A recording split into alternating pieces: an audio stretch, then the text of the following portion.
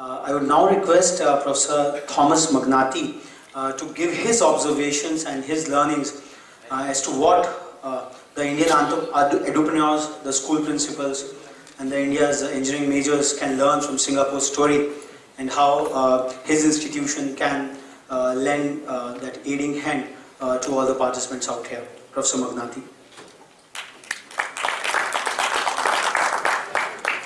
Thank you, and good evening to everyone. First of all, I must say that I'm quite inspired by what I've heard this evening. I'm inspired by the outstanding work that my fellow educators have been doing in India. I'm inspired by the great work that the engineering firms and companies have been doing in India in a wide variety of ways.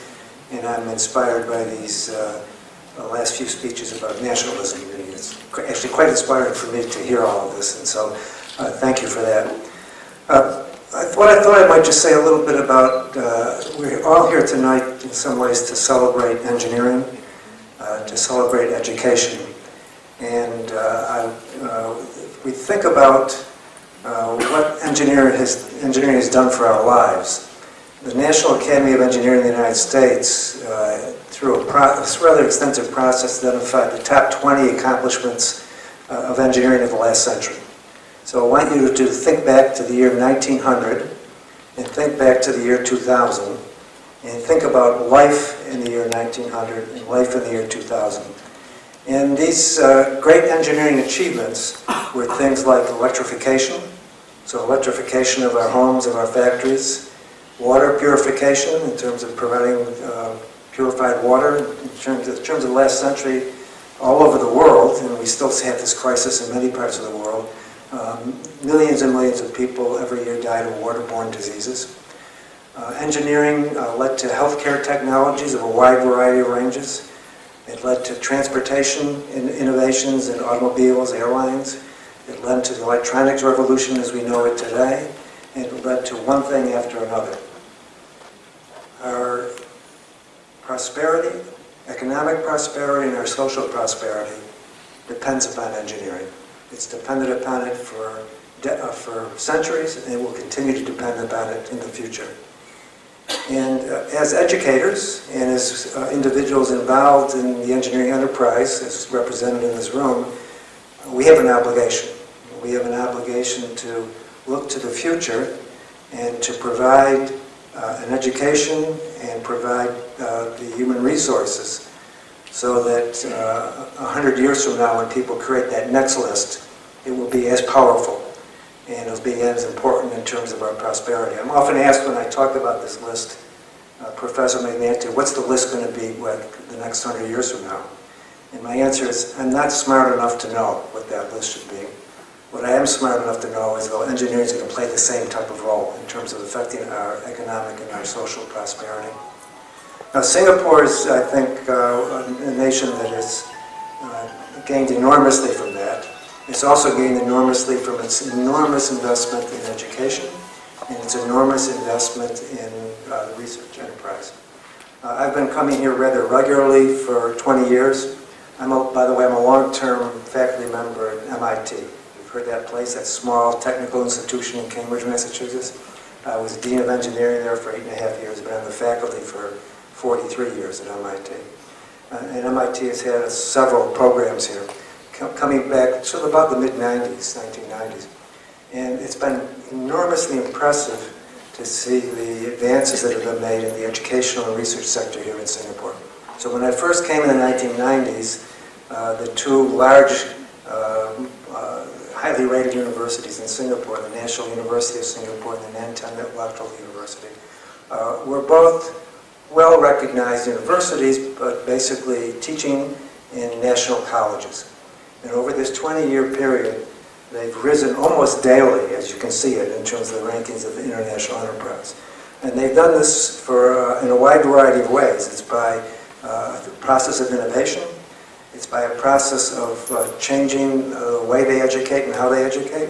And it's by a process of embracing research as part of the educational enterprise and bringing research to the classroom. Now, just a word or two about this new university, the Singapore University of Technology and Design. It is being established in collaboration with MIT. It's MIT's largest educational project in its 150-year history. So there's 100 MIT faculty working on this. And just as you're thinking about re-engineering India in a wide variety of ways, we're using this opportunity to think about re-engineering technical education, higher education. And so in this new university, just a word or two, we have no traditional departments and no traditional schools or faculties as you know it. We have no traditional degrees.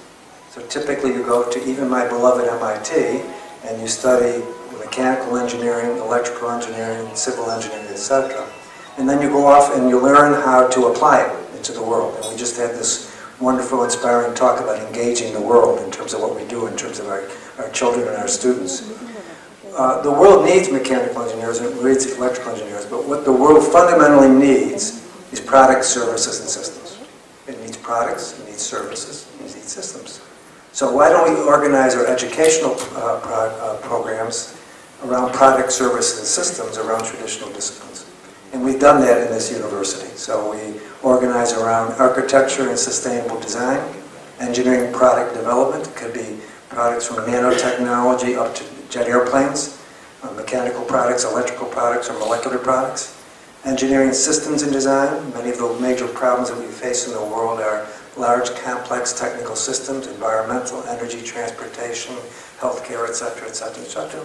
And then finally, information system technology and design, big data, pervasive information, etc., etc. So just as you in this room are working actively day by day to make investments and improvements in India through re-engineering, we in our small way are trying to make this change to higher education by anchoring in this new way of organizing higher education, and also a new way of teaching, and it really echoes with this last speech. We've now turned our back completely on large passive lectures. So typically go to university, 300 to 500 person large lectures. Educational psychologists and engineering educators and educators of the world tell us it's a terrible way to learn. People do not learn well that way.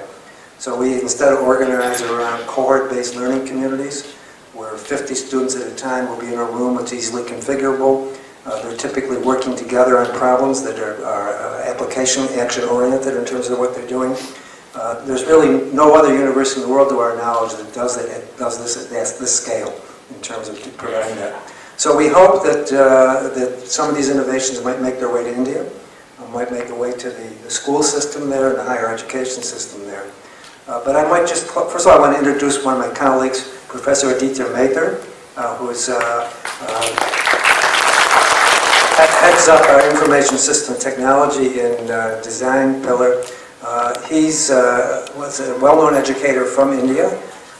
Wrote the first semiconductor book, microprocessor book, first microprocessor book in India, and helped to establish the first computer science program in India many years ago, and now we're privileged to have him join us for this year. So I might just close by saying I'm proud to be an engineer, and I'm proud to be an educator. I hope you're proud to be an engineer, proud to be an educator, and proud of your country. Thank you.